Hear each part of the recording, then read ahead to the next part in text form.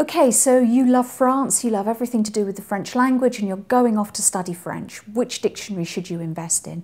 And a dictionary is an essential investment if you're learning or studying or using a language. We've got three options here today. We've got the complete and unabridged with 200,000 references. We've got the concise with approximately 150,000 references, and the dictionary and grammar with approximately 80,000 references. And which should you choose?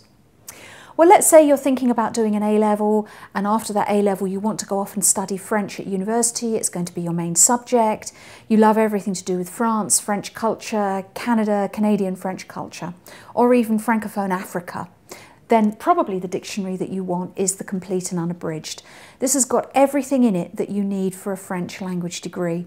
Over 200,000 references, modern words, all the latest vocabulary, a whole wealth of information on how to use French on a day-to-day basis.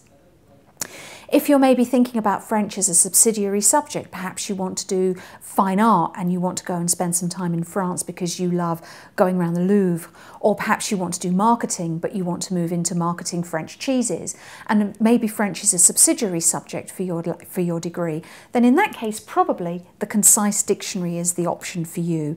It'll have everything that you need in it if French is a subsidiary subject for you.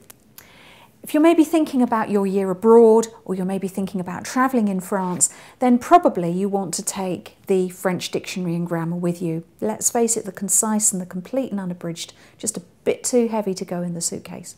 So this is the one that you would take with you. 80,000 words. It's got everything in it that you would need on a day-to-day basis.